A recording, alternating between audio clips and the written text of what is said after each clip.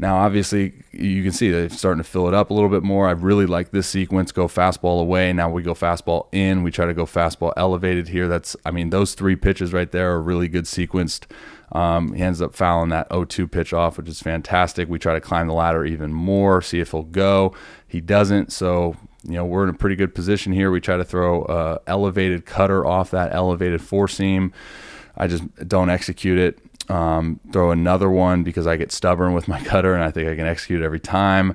We don't get it, and then we go to the slider, and I really like this sequence. So let's pause this. I do a bad thing.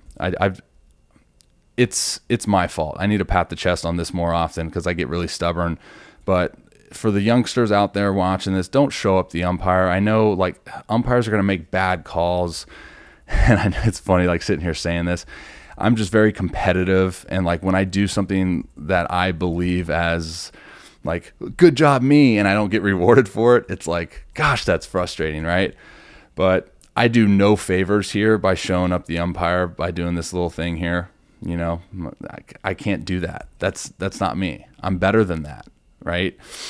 Everyone in the stadium knows that, like, okay, you missed that call, get the next one. But that's something I need to get better at moving forward. I get very frustrated, like I said, when I execute. But that was a good pitch, 2-2. Now we're going to 3-2, and we throw another slider, front door it, and we get the call. So that sequence in and of itself, I think, was probably one of the better sequences of the day. We established hard early, so you give the hitter an idea of what you're trying to do, how you're trying to attack them.